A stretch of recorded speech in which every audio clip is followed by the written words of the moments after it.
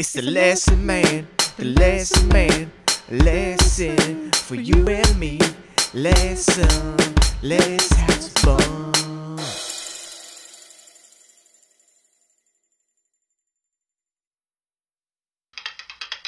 Today's lesson of the day is spoons. Welcome back to another Lesson Man video. I'm here, it's your boy Nate, and today we're going to be learning about spoons. Now, spoons are a very difficult instrument. A lot of musicians that play the guitar, play the drums, play the harp, at one point in their life they tried playing the spoons and failed, and that's why they play their instruments now. And that's just a normal thing that many musicians go through. In order to play the spoons, you gotta have great eye-hand coordination.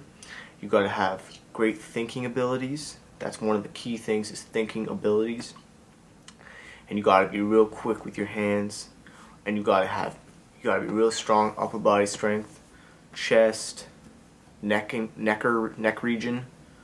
You got a shoulder region. You have to have all that because you're doing this motion. This burns up your shoulder and your arm really quickly, so it takes a lot of strength. But the main thing is it takes a lot of thinking. So what I'm going to start off showing you, so you can, any spoon players out there who are already advanced at playing spoon, I'm going to teach you how you can advance to another more advanced level, and you can make all the other spoon players look like fucking pussies. So I'm here to do that. I'm also here to get any beginners who are just getting into spoons to show you some rudimentary skills that you can use throughout your whole spooning career. So here we go. This is one of the first things you want to do. Is it's all about your left, or your off. We call this your off spoon hand. So your off spoon hand is going to be very fluent. Okay, it's going to be flowing around like a river, and this is your spoon hand, which is going to be stabilized between your, and it's important, between your knee and the space. It's in the space between your knee and your flowing hand. So your off hand, your flowing hand, which we call it the non-spoon flowing hand, it's going to be here. And one of the main things you need to do is you got to be able to up, down, up, down, up, down, up, down. That's the first thing you're going to want to practice. Takes quite a long time to get this. A lot of people screw up. They're like, you know, they don't know what's going on. That's average. That's normal. So what you want to do is you want to get going. Practice this movement. Practice this movement like that, almost like a karate chopping something, but harder. So you're doing that. You're practicing that movement, and you're keeping your flowing hand right here. And so you're going to go up and down,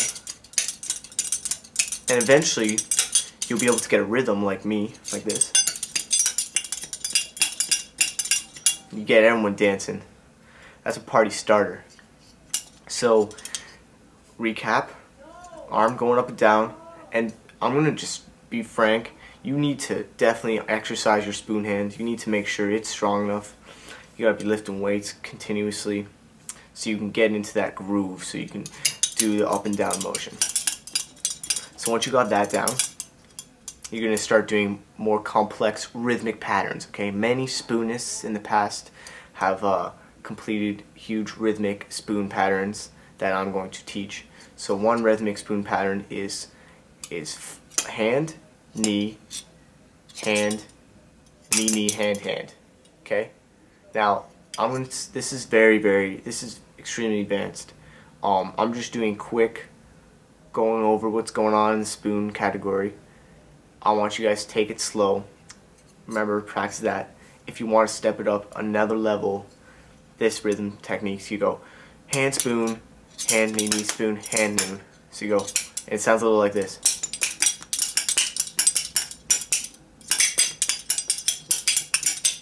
Once you get going, it's quite a treat for the ears.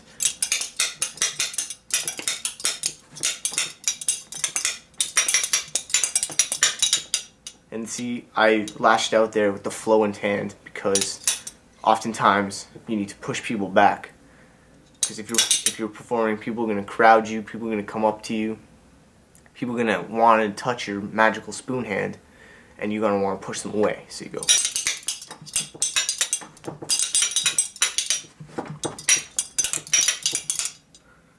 So that's it. That's it for the spoons for today. We'll continue next spoon lesson. Till then, stay spooning. It's the lesson man, the lesson man, lesson for you and me.